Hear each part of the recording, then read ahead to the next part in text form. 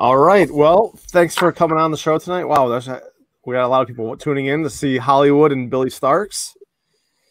John Cosper was nice enough to set this up tonight. So thank you, ladies, for joining us tonight. Thank you, John. And you guys you guys have never met before. No, this is our first time interacting. This is awesome. Okay. All right. Well, let's kick it off. So Billy, how long have you been wrestling for? I've been wrestling for 2 years now. 2 years. And what was it that made you want to get into it? I mean, how did that start?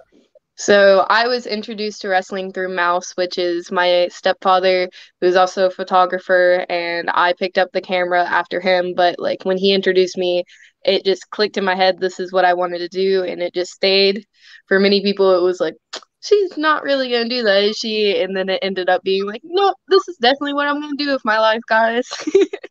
That's unbelievable. Now, Hollywood, how did you get involved? Now, Hollywood was part of Glow, which was the Gorgeous Ladies of Wrestling. And Hollywood, how did you decide that you wanted to get? How did you make that decision? Oh boy, well, you know what? When you're young, and I'm sure Billy knows this, when you want to do something that's new in front of an audience, you're going to be on TV. You just go for it. You're not afraid of anything. You're just like, give it to me. I'm going to do it. But anyway, for me, it was an audition. Now, I wasn't so much into TV. I wasn't an actress or anything like that. Wrestling at that point wasn't this huge thing that it is today. So this was new. And I was in a medical field, and I had done a little bit of extra work. And there was just a little message on my message machine back in the day when we had those. And it was an audition for the sports show. And they didn't say what kind of sports it was. So I went down after work and I checked it out to see what it was, and they told us it was about women's wrestling that was going to shoot in Las Vegas. And I didn't know anything about pro wrestling. We're talking about 1980. It was 1985. I'm like, I'm picturing in my head, you guys, black and white. Like how my grandpa used to watch. And I'm not that old to say black and white, but I'm thinking of these Gorgeous George and all these different types that I'd seen my grandfather watch, but I had no idea. So I was really interested. And, I've always said when you're young, you have no fear. It was just like, bring it on. And then I went into the audition, and there was a lot of girls, and they kept weeding out everybody and weeding out. And our trainer at the time was Mondo Guerrero. Mondo was awesome. He was hardcore though. He didn't want us laughing at anything that he was teaching us. And, all those girls, they were, entertainers. Nobody was a wrestler. So, here we are. I remember him asking, which one of you ladies can listen to this, Billy? They said, Mondo goes, which one of you girls can ram your head into the turnbuckle and land on your back? Now, try to envision that in your head when you don't even know. I just went like this, Billy. I was like, yes, I can do it. I can do it. I might be paralyzed after this, but I can do it. I did that. David McLean loved that. And I was hired immediately just because I wasn't afraid to do it. And we only needed 12 girls to do a pilot, Ed. And we did our pilot. And then we sold it to television. And I did 4 years with the Gorgeous Ladies of Wrestling. Wow. Pretty cool. Now, were you guys wrestling? I can't remember. Were you wrestling in front of an audience, or was it a studio audience? Live audience. No. This was live. So we were in Las Vegas. Okay. Yeah, and so we moved around a little bit. So the first 2 years, or season 1 and 2, were at the Riviera Hotel, so on the Strip. So you know what they made us do? They made us give out little cards that looked like this. There were like little 4x6 cards that said Gorgeous Ladies of Wrestling, free TV. You guys could be on TV. So we had to hand these out. We literally had to, hand these to people in the casino so that we could have an audience. We'd put them on cars, and people would come to see us. And then we started regularly every Saturday. We would have kind of the same people coming to see us, but it was free for everybody. They could sit in there and drink and watch all of us. it was cool. So that's how we had our audience. So and then on the third and fourth season, we moved off of the strip because we had we wanted motorcycles and we wanted fire, we wanted bigger stuff. So we moved to a warehouse in season 3 and 4 outside of the strip, so we could have more pyrotechnics and different stuff like that happening. Wow, pretty cool. Now, Billy, what type of venues are you wrestling in currently? I did watch one of your matches. So like wrestling right now is still a little weird because we're doing a lot of no fan shows. So it's been like really like the environment has changed a lot. Like there's been a lot of tapings at a place that's close to me in Jeffersonville called the Arena, and there's been a lot of tapings I've done there. And then I'm going to go somewhere else soon, but it's a surprise, so I'm not gonna say it yet. To do more tapings, which I'm excited about. Wow, that's awesome. Cool. I can't imagine doing it in front of I still can't believe people do it in front of no audience. It's very it's hard to do, right? What's that? Yeah, I bet it would be frustrating because we were in South Carolina and it snowed and we had a live show. You guys, we had 5 people show up, and you know what? We did that show, so I totally know what that feels like to have no audience. But I look at it as practice. Practice is perfect. But we gave it our all.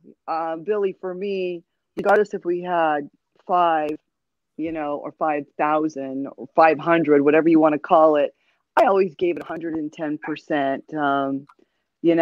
If you love what you do, that's what you do. You give. I completely agree. Yeah, I have a feeling that you love what you do a lot as well. Is it hard? Because I'll give you an example. I used to be a stand-up comedian, and I remember playing in front of 1,000 people, and playing in front of 7 people is 10 times harder, because when there's 1,000 people, it drowns out. You don't need a lot of people to like you. You need like a couple of people, and it gets contagious. Yes. But when there's no audience or like a little bit of an audience, I feel like you might be able to like see like one guy in the 3rd row. And you're like, oh, maybe that guy's not into it. And you start like, maybe, does it get into your head? Does it get in your head? Never. I think it's like more have developed me to be like an even more emotional person, because it will like draw in more people. Because I feel like before it was kind of easy because you're like, oh, I can get this person and this person. They're going to set it for me. Yeah, now I need to do it myself, where I get everybody by doing one thing and I get them. Well, that's cool. That's good. Yeah. So I like what to was pick your out one person? Go ahead, Hollywood. When I was wrestling, I would like to pick out 1 or 2 different people and grab their drinks. That was one of my things, as they were drinking back then. I'd grab their drink. I might take a little, because I'm a heel, grab their drink, drink a little bit of their beer, and then Billy, I would just throw it on my opponent. Oh, and they did not. Let me tell you, those girls were pissed. You didn't see their faces? It was so great. Or I would ask them for their belt. I'd pick out someone. I need your belt. Okay, and they'd be taking off their belts. It was so great. I'd wrap it around one of the girls' necks and just throw her back into the audience. It was just that's awesome. Billy, do you oh, it was so great. And I just like the look of surprise. That's the best, when people don't know what's coming, right? Yes, I love that. Underneath the ring, I would hide stuff under the ring, so we'd have to be probably at our location, just say at 2:30, and I would get there about 2:10, and then I'd ask our cameraman, like, which cord could I use? Put one down for me, because back then nothing's wireless, so lots of cords everywhere, all taped down. So I would say, put down like this green tape, and I'll pull that one up so I can use it as a weapon, of course. And then one time I picked up the wrong one, and it was attached to the headphones of one of our PAs. And she's like, Hollywood, and she's coming into the, camera. Oh, it was so funny. And, but those were fun days. So enjoy. God, you're 16 years old and you have so much, so much time ahead of you, and enjoy every minute of it, because you will be interviewed, I'm sure, when you're old like me. And there'll be another new generation, and you can just remember all these fun times. I need to come see you sometime. I would love to come see you, Russell. I think that would be wonderful. Cheer You're you welcome on. anytime. Yeah, So, I Billy, love it. what was great. your first match? What was that like? Were you nervous at all? Did you practice beforehand? Like, how does that work? So mine literally just happened day of show. The funny story behind it was originally it was supposed to be me and this other girl's debut, who we trained together, but this was our first like live show, and we were supposed to be pre-show. Then it got moved to semi-main because we sold too many tickets, and they were afraid that after the pre-show everyone was gonna leave, so they're like, we have to move you guys," and we're like, oh God, because this is both of our Right. first matches, and then it ended up turning into a triple threat. And a triple threat for your first match is kind of difficult, but we ended up having a really good time, and it was an interesting first match for me. That's awesome. What was it like afterwards? Were you able to, come down off that high? I mean, that's got to be a pretty, big adrenaline So rush for you. I was on a high for a while. So during the match, I jumped off the top and sprained my ankle. So I finished the match, did all of that, and I come out and uh, I was all of my friends were there. They drove from Ohio, Indy, wherever they had to come see me, which I really appreciated. So that made me very emotional. So I was already on this high, and then I see all my friends, so I get even higher. And my mom, when we got home, was like, "You're not going to sleep," and she could just see it. And I just get in my room, and I probably didn't fall asleep until 1 or 2 in the morning of just me just being giddy because I just wrestled. That's awesome. That's Good for awesome. you. Yeah, that's great. I remember we sometimes had to do 4 matches in a night because we were filming. So we started at 2 in the afternoon and we would go till 9 o'clock at night. And it was, Yeah. man, you can only do that in your 20s. I'm telling you, maybe 30s, but I was 21, 22, and we had 4 matches. So that would be a singles and a couple of tag team ones. And then you do your battle royal. And then when we were done, we had to do our sketches. We had sketches, or we do things like, hey, Clemson University, Glow is coming to your town. So we had to stay after. It was such a long night. I was so exhausted. I'd be like, I couldn't even. We had glitter, you know what I mean? We had these glitter. I had a star on my face, and it was filled with glitter all the time going up into my hair. There was glitter everywhere in your bed, trying to get all of that off. Glitter is different today than it was back then. It's real fine, but back then you get that in your eye and you're done for a minute. But there was a lot going on back then, and plus it was, gosh, we were really back in that day the only one in a TV situation doing something then besides WWF at the time. And just all women's league back then. I know there was a lot of independent ladies doing their stuff as well, but boy, you'll never forget those first matches. The first, I couldn't even look any of the audience in the eye, Ed. I was just like, that was my first time out there. I was really nervous. And my first match was with Lisa Moretti, who is Ivory from the WWF, and she was just such a great, you could tell that this girl, she was just, everything she did was perfect. She was a cheerleader, and her dance routines that she did with her tag team partner were just sensational. And me and Vine would look at them and go, oh my God, we have to follow that. How are we going to do that? But so she was my first match, and you knew right away that girl was going far. I think she was our first champion for the baby faces for a little while. Yeah, unbelievable. Great match. Hollywood, how many what was the typical week like for you guys? Because you would tape, was it once a week that you guys would tape? Yeah, so basically the first season was we had to live in Vegas. So there was a lot of working out and doing the sketches and preparing for this television show. Basically, we'd go in and try to figure out who you're going to be with. We would have on Fridays like a dress rehearsal.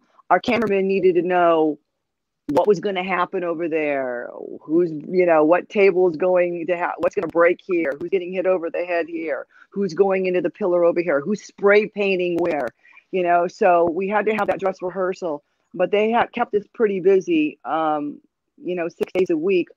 Come the third and fourth season, when we had all new characters and the only people that were left from season 1 and 2 were myself and Mountain Fiji. I worked a little deal where I'm like, nope, I'm not coming back. And they're like, no, we want you to come back. So I made a deal with them that I would come in on Wednesday and I could leave after the show on Saturday. I kind of felt like I was missing out in Los Angeles. And, I'd already spent 2 years in Vegas. I kind of wanted to have a little, you're 20 years old. You want to live your life as a 20-year-old and have a little fun. Once in a blue moon. So for 2 years, I was in Vegas working pretty hard. And so the schedules, and then it was back to back the seasons. When we were done with season 1, we had a little break. And then we went straight into season 2. And then in season 3 and 4, there was a 1-month break and then back into it again. So for 4 years, from 86, 87, 88, and 89, all I did, I breathed and slept and ate wrestling for 4 years. So after that, I needed a little break.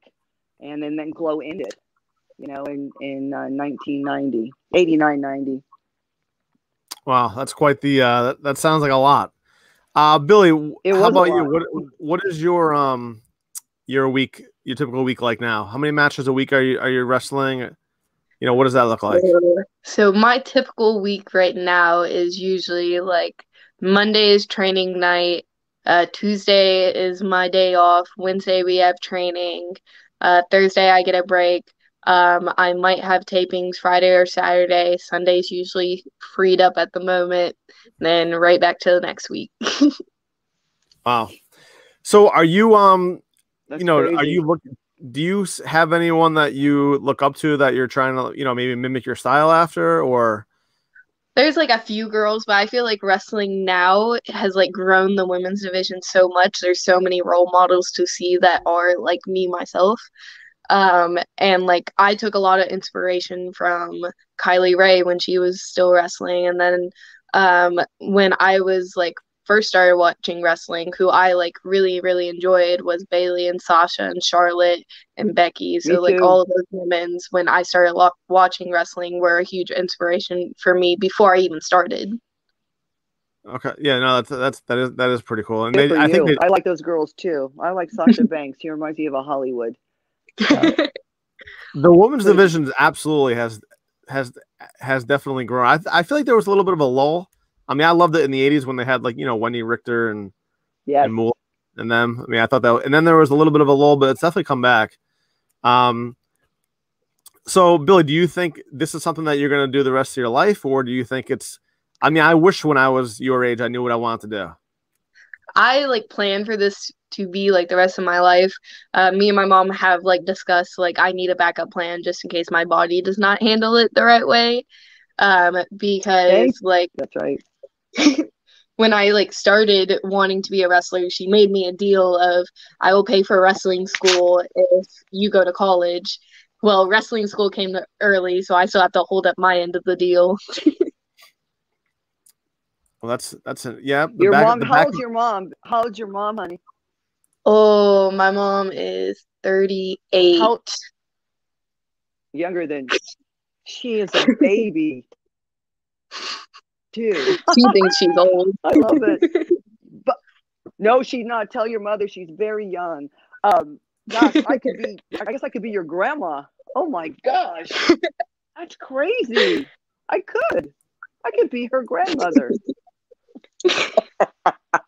Oh, it's crazy. Your mom is right though. I always tell younger generation it's really important to have plan B. You don't want to be hitting the ground when you're 50 years old or 40. You know what I mean? It hurts. When you're young, you guys are all agile. We roll simple. We're roly-poly. I was lucky. I did not get hurt my 4 years wrestling. And then I continued to wrestle afterwards with different independent companies as well. But I think also good diet and keeping yourself in shape. And obviously you were doing that, and training all the time is so important. But plan B, oh yeah, hold up your end of the bargain. Your mom said to do it. So when you have a chance, try to do that. Find something else that you love, though. You know, like right now, I make soap. I know that's not really. No, I saw like some pictures about it. Right? I love it. It's really cool. And you know, I started making this soap before this pandemic, just because I love everything about soap. Like this one I made yesterday. Can you see that? Does that look kind of cool? Pretty. What's your favorite like scent of lavender? Oh my God, I love them all, but you know what? I like rose, but I like lavender, and I really like mint, like peppermint and eucalyptus. That is awesome. So if you're like working out and you are, you know, it's just soothing, or it makes you feel kind of cool, actually, just put it that way. But I love doing it because there's no preservatives, and I like something that's healthy for me. That's one of my reasons. And then all of a sudden I started making it. I'm like, oh my gosh, this is so cool. And I just get this calm. It's like totally calm. You know, it's just like a whole nother thing. And, you know, wrestling, you give 110%. Well, I do the same thing on these soap. I have to get you guys some soap.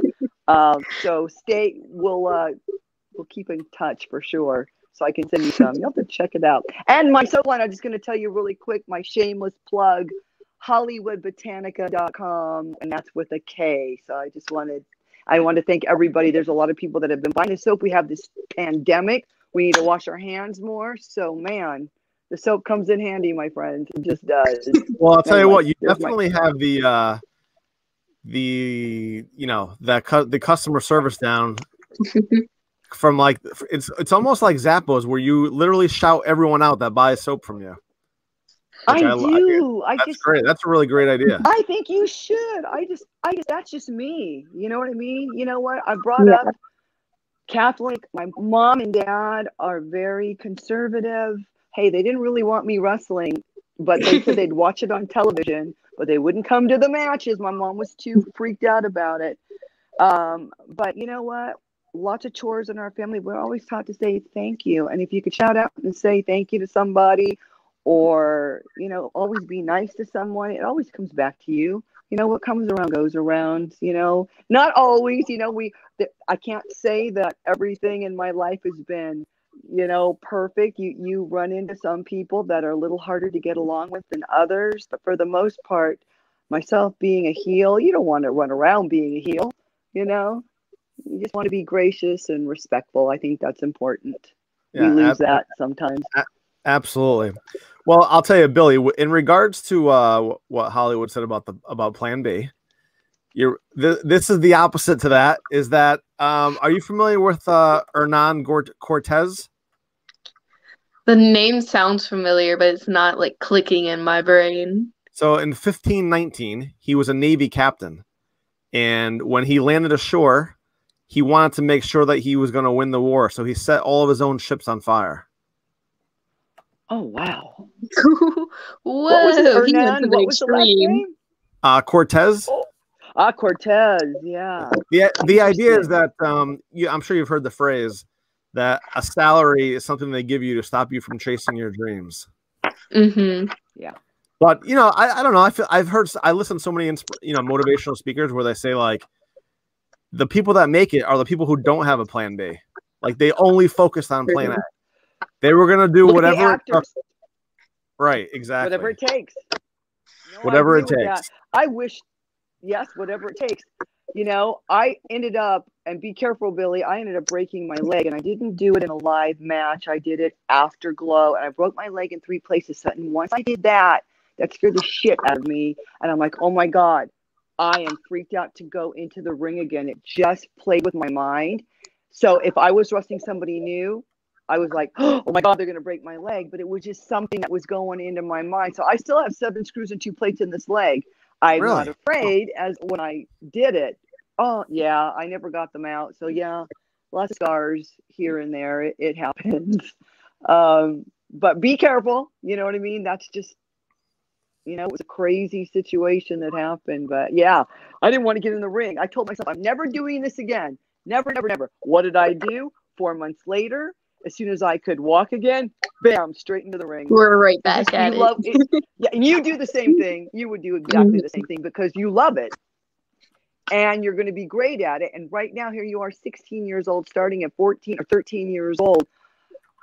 Ed, you see this, don't you? You see her becoming a huge champion, Well, I'll tell you what, when I was booking comedy shows, I went to an open mic and I saw a guy. It was like his second time on stage. I hired him for a show. He goes on to win like a bunch of comedy festivals. He's in LA now. Billy, I'm going to tell you right now, you will be in the WWE. I saw 2 of her matches. Oh, totally. Are you kidding? Oh, yeah. And I said she's got great like a great stage presence and aura about you that a lot of people don't have. So I think you got like 75% of the way there, but I almost guarantee that you'll be there. As long as Eddie, I think so. You will. That's my prediction. I agree with him. I agree.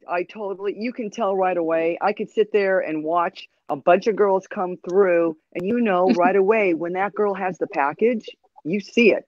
You have it. And you'll go. Yeah, my only ask is you send my kids an autograph when that happens. Oh, totally. I got you. Yes. So that's cool. Now, do you work on like finishing moves or being on the microphone? Is that something that you have to developed as well? Yeah, there's like a lot of things that I practice like in training. We'll have like promo classes and it's just us speaking, and we did a drill the other day of like just cut a promo. You decide if you want to be heel or baby, and the class is gonna say what they thought you were.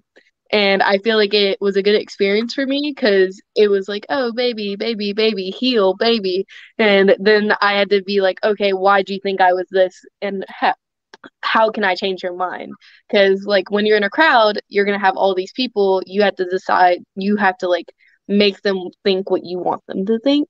So I thought like that was a very good promo class for me to have like a better understanding of like how my words affect certain situations and what people are gonna think. It's true. That's so true. What do you? I'm not sure. You're just starting out. So do you enjoy? Are you a heel or a baby, or do you enjoy? Which one do you like the best? So I'm most of the time baby faced. But like I have really fun time being a heel when I'm at training, but no one like out in the world is like, she's a heel, because everybody finds me very bubbly and they're like, yeah, we want you as a face. And I'm like, that's fine. I'll do whatever you guys ask of me. Exactly. I didn't know that they were going to pick me as a heel because I felt more baby. So don't let that intimidate you if you decide, that you want to become a heel, because if you're doing your job, you will definitely get your boos, right? But they will be the first people for an autograph. I had 2 guys sitting. I'm telling you, I had 2 guys sitting there, and they were booing me, and they were the first ones up for an autograph. I looked at them. I said, "You guys were booing me." I know, but we love you. So it's just crazy how you can become still very popular, regardless if you're a heel or a baby. But I think you'll do well either one that you choose to do. Yeah, I think the most important thing is developing that story in the ring, which I do think is a lost art today. I do, but too. I wish they would bring it back. I wish they would bring that back too. That's how just do moves. Right. That's it. That's what it is now. It's all about different. Yeah, no, it is different. But you can still figure out a way to tell the story, have a comeback and absolutely. So I do think that's important. But now, how did you come up with your in-ring name? Is that? So Billy Starks, it is like my nickname that people used to call me all the time. I went by Beans before I became a wrestler. Okay. So the joke was like my wrestling name was going to be Billy Beans because everybody already knew me as Beans, and I'm so glad I didn't do that to myself. And then Starks comes from my dad's last name. Mouse's name is Robert Bellamy, but his like mom and the rest of his family are Starks. So I took that from him, and he was like, "Thank you." All right, that's cool. That's cool. So, were you in school, obviously, when you first started wrestling, right? Mm-hmm. And what were your, what are all your friends doing while you're out wrestling? So like my friend group's very interesting. I think it's hilarious. When I first started wrestling, I did lose a few friends because of like how often I was not allowed to hang out anymore. I was always gone. I'm always traveling. But the people who've like stuck with me are still talking to me to this day, and they have very interesting lives. One of my friends is a dancer, so she's traveling all the time for dancing. So she understands a little bit of like what I'm going through. But like when I first started it, I think they thought it was more of like shoot wrestling where it's like on tumbling mats and stuff like that. And Mm-hmm. then we showed them the matches and they're like, oh, this is interesting. Um, I started high school and I was just very open about it. I'm like, this is who I am. You guys got to get used to it. And my career options Good. teacher would play my matches during class, and everybody would just be like super Oh, I entertained. love And it. it was hilarious. I would just laugh. Oh my gosh, That that's is so cool. cool. Now, do you have to? I love that. I'm assuming you have a big advantage here, but you have to have a social media presence, right? That's how you get your name out there. And is that something that you work on as well? Um, I feel like social media has, I think it's because my generation, this is what we grew up on. So it's very easy for me to like understand social media. And it's just about content. Like it's just like, Right. okay, put out cute picture. Oh, I like cows. Here's a cow picture. And people just seem to like hop on it. So like I don't think it's something I really focus on, if that makes sense. I kind of just like share what I think other people are gonna enjoy and I know I already love. But I feel like just interacting with people when I like meet them like boosts my social media because when they talk about me and we're not like face to face, they can share my social media and it just grows from there. Now, Hollywood, Cool. how do you think Glow would We have done if social media was around back then? huge. I think that we would probably have like thousands of followers for sure. We were just in a different place. There's no cell phones, no social media. I mean, you only knew that you were popular if you went to that state, or you're going Right. through the airport and somebody recognizes you. You have no idea. And you know what, you guys, we received fan mail, the office did, but we didn't get to see all of our fan mail. I had to find it out by accident when I went in to go get my check. I said, what's that? What's all those bags of mail? She says, that's the fan mail. I go, what? And I was like, people know who we are, and you just, They wouldn't like give we you guys didn't the fan know. We mail didn't or have anything? attitude. No. That's funny. Okay, so the fan mail was like a tweet, only they had to send it to you. And it would take like 2 weeks to get there. and it wasn't free. They had to pay. Yeah. That's funny. Had to put a stamp on it, you know what I mean?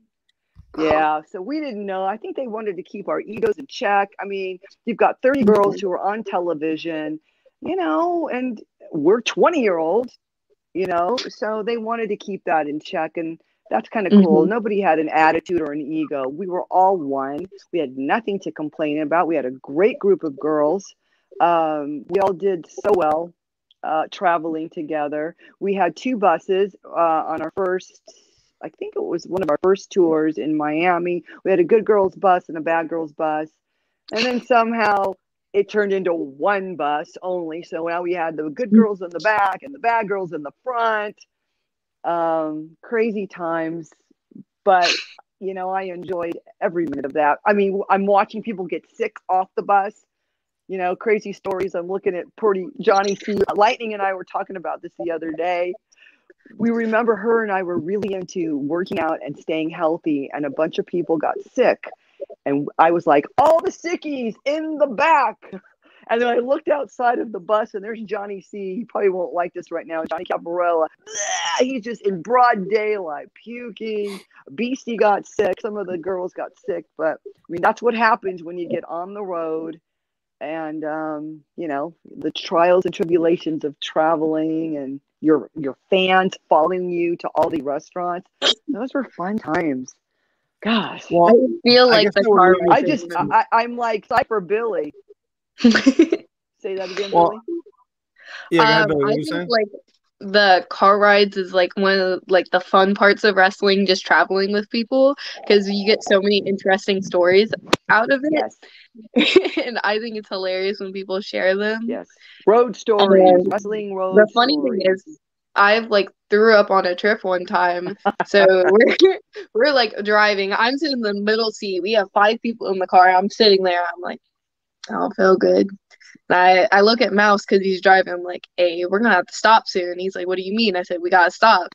If you ever been in the car ride with Mouse, he does not enjoy stopping. He's like, nope, we're gonna go. We're almost there. When we're like 3 hours away.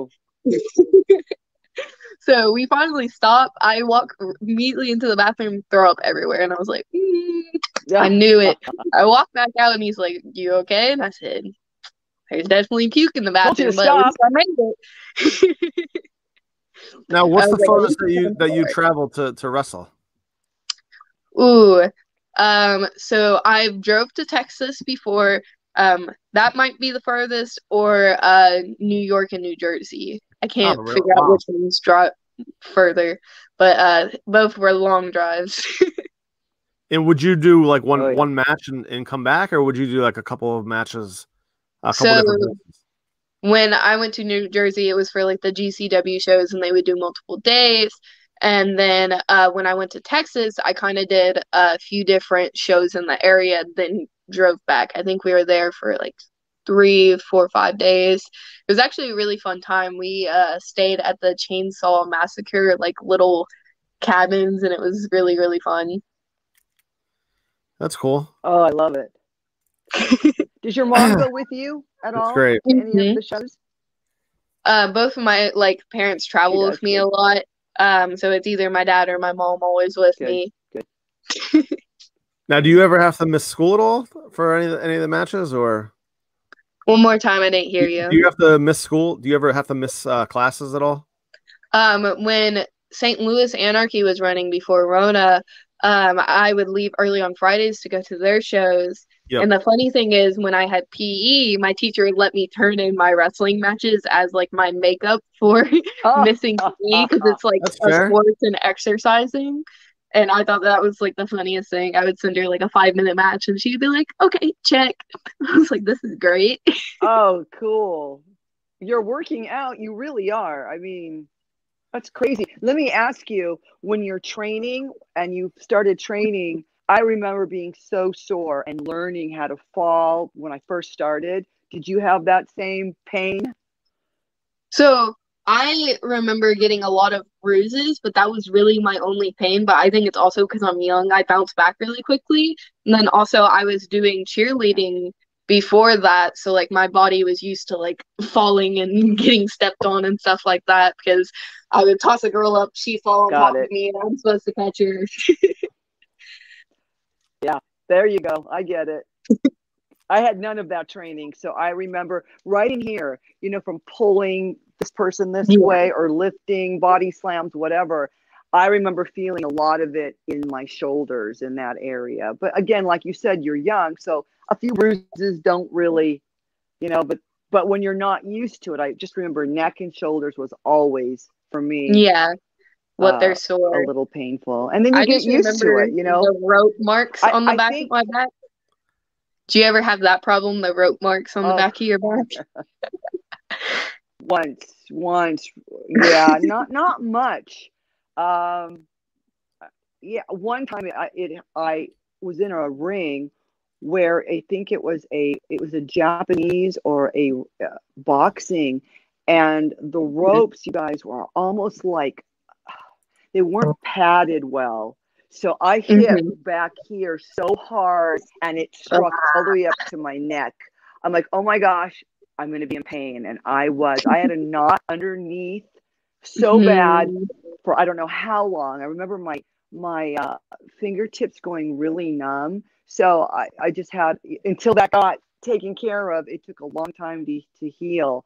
But that's the only time that happened. I mean, shit happens. It kind of does. It's a very physical sport, and only the best survive. So there you go. Yeah. We are survivors for sure. So Hollywood, what is it like? I've always wondered this. What is it like to have been part of such an iconic brand as Glow? Like looking back on it now. Well, I think that we were like one of the first to do that, and we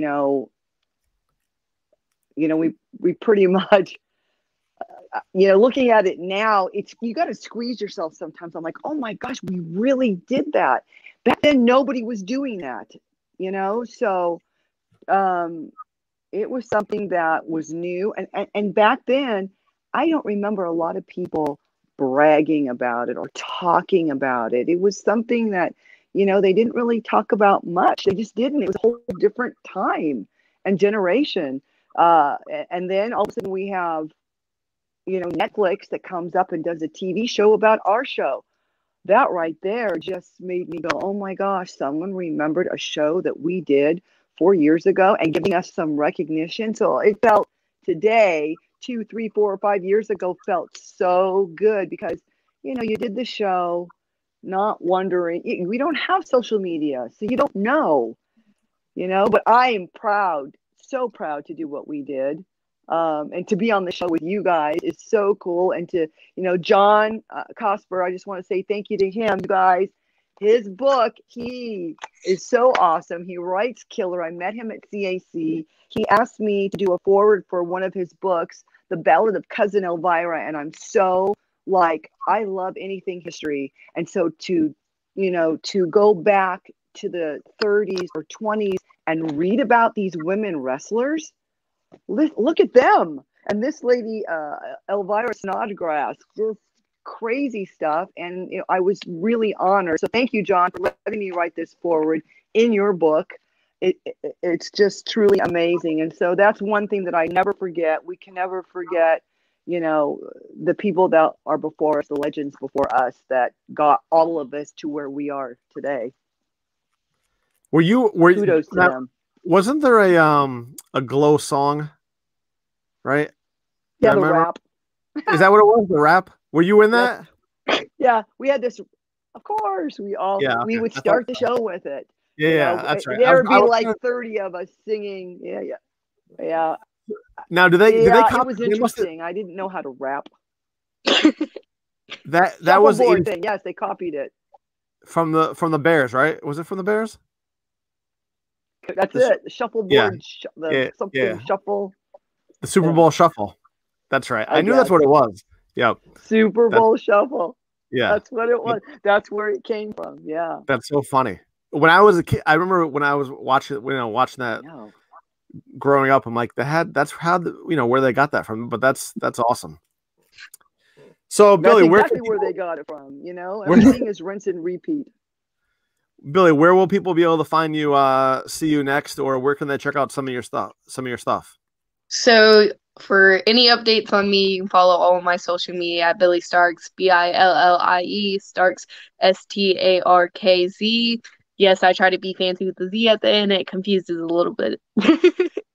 And then I have a big cartel if you want to check out any of my merch.